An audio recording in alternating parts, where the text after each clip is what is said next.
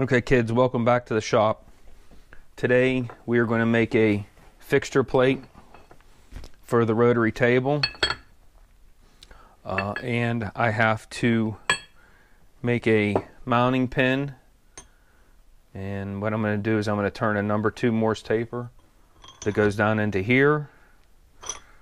I will thread this end, drill a hole in the fixture plate, screw the fixture plate onto the mounting pin, stick it onto the rotary table, and then use countersink screws and the T-nuts to secure it to the table. Okay, here's the plan. We're going to turn a number 2 Morse taper. It'll be 1.4 degrees. This end will be 0.572. This end will be 0.700. I believe I need to be under a little bit, but we're going to start at this number here. I'm going to have a stud stick out. It's going to be a 1/2 inch nominal size. For threading, the max will be 0.985. The minimum is 0.4822. I'm shooting for a 1/2 inch. We can always turn it down. That's so close.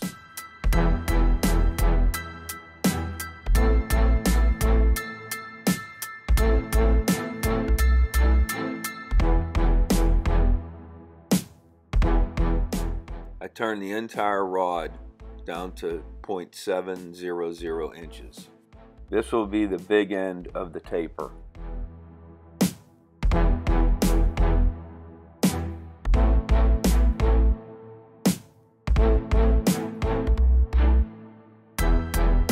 Alright guys, I got to take over a 1/4 inch off of this side. That's going to be the small end of the taper. I have my compound set at 1.4 degrees. Remember to lock the carriage and only use the cross slide and the compound.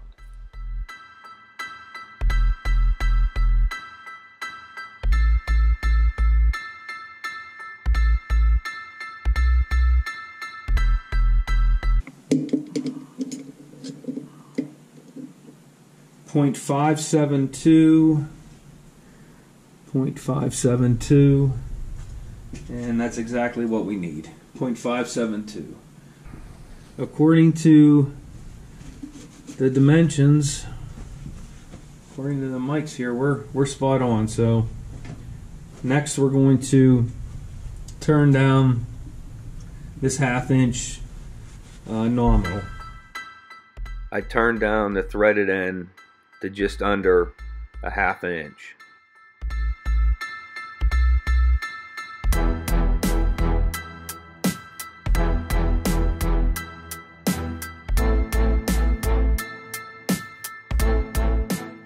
Inadvertently, I turned an hourglass.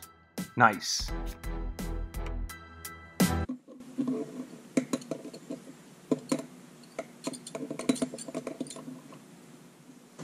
I'm going to say that's good.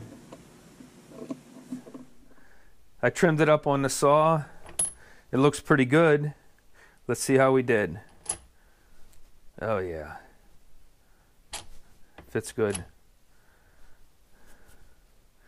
So I have a little bit of a lip here, which makes sense because remember, according to all the documentation, the Morse taper is supposed to be 0.70, and that's what I turned this to. But when we measured this here, it was 0.68. So I'm going to take it back to the lathe and just turn this down a little bit more because I want that flush. I'll tell you what. Look at that. That thing fits great. Wow, look at that. I'm going to have to tap it out. Man, I'm very happy with that. So hopefully you guys got something out of that at least. I'm going to have to tap that thing out. Alright, that looks really good. It's sitting flush. Now we need to tap this, or we're going to put a die on this and thread this stud. I'm really happy with that. Guys, so I need to tap this now, or I need to thread it with a die, and I need to figure out some way of holding it. Well, if I did what I was supposed to do, which was turn a number 2 Morse taper, this should have enough friction to hold it in place while I run a die onto it. Does that make sense?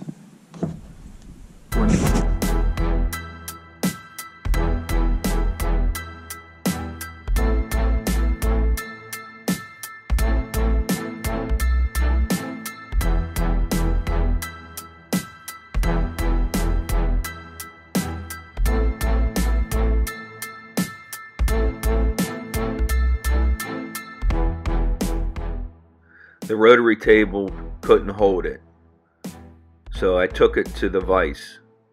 What I found out was I started the die crooked, and you can watch me destroy the part. Who didn't see that coming?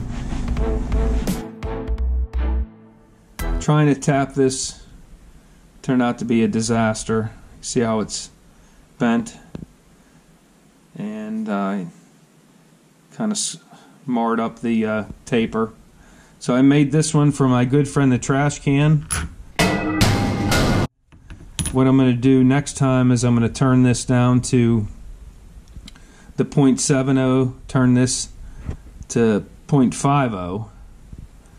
Then we're going to run a die on this, and then we will turn the taper, because the problem I had was I couldn't hold this steady with the taper, and I tapped it crooked. So,